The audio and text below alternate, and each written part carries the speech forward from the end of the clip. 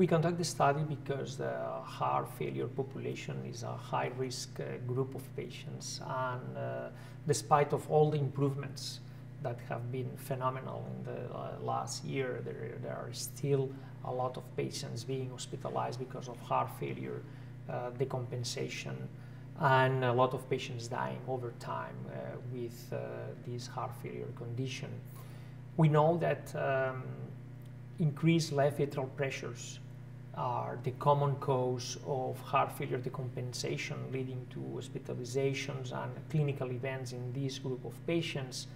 And the hypothesis is that creating an interatrial shunt in order to decompress the left atrium would translate into improved symptoms and reduced rate of clinical events in this high-risk group of patients.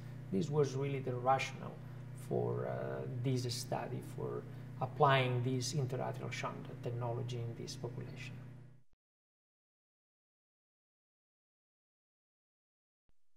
The V-Wave system is an interatrial shunt device.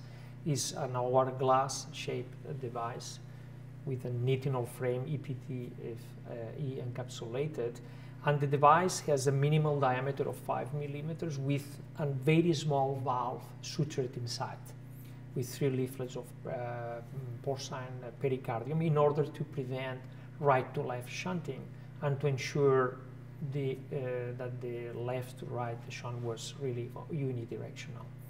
This is the device. The device is implanted through a relatively simple procedure, transvenous femoral approach, transeptal puncture.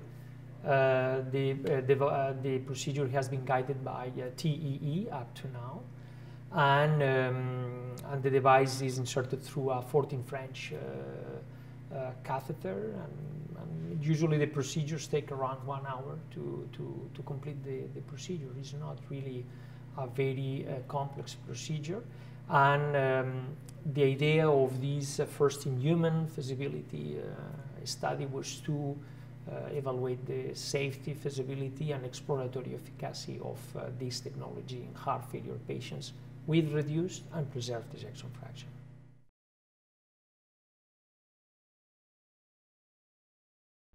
The study design is a registry design. It's an observational study, including the first 38 patients that were treated with this device in Canada and Europe.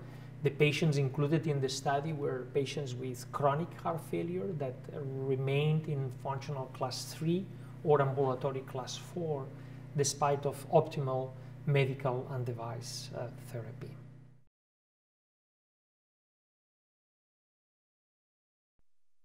And the main findings are first related to procedural success and safety outcomes, and then the exploratory efficacy. The device was implanted successfully in all patients. There were no cases of device embolization, dislocation, need for a second device, meaning that the procedural success rate was 100% in this initial group of patients. There was only one major complication, periprocedural, related to the device, a cardiac tamponade that was resolved with pericardiocentesis, and after that, no other major clinical events related to the device, which means that the device could be implanted with a very high successful rate in a very safe manner. In terms of efficacy of the device, most of the patients improved the functional status, quality of life, and exercise capacity at 3 and 12 months follow-up, and there were no significant changes in echocardiographic and hemodynamic variables. This means that the small shunt that was created by the device with a QPQS or between 1.1 to 1.2 did not translate into any negative effect in terms of right ventricular function or pulmonary hypertension. We also evaluated the performance of the device over time through sequential echoes, including TEE exams at 1 to 3 months and 12 months. And what we found in this, as I said, first version of the device, is that at 1 year, at 1 to 3 months, all devices were fully patterned. But at 1 year follow-up, about half of them were either stenotic or even occluded, meaning that 50% of them were not fully functional.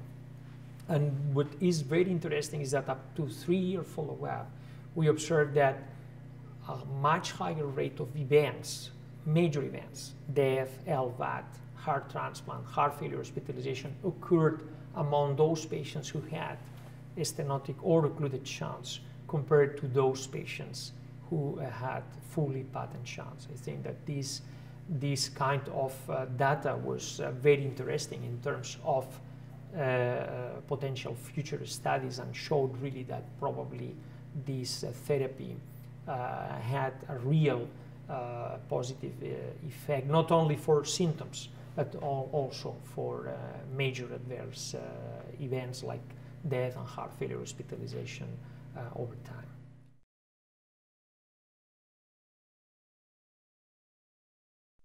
I think that what we learned is that the significant proportion of devices were, as I said, stenotic or occluded at 12 months follow-up, and we had the opportunity to look to do an examination of a shunt device that was explanted in a patient who had a heart transplant 30 months after the procedure. This patient had an stenotic shunt, and the reason for that was pannus at the level of the leaflets of the device, translating into valve stenosis. This, in addition to the fact that we didn't see any thrombus in any of the cases, makes highly likely that the mechanism for this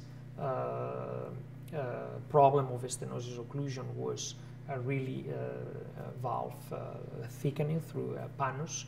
And the new generation of the device has taken out the valve. The valve is no more there. And the preclinical studies performed with this second generation of the device are very promising. And this is the generation that will be used in a pivotal randomized trial that will be launched this year.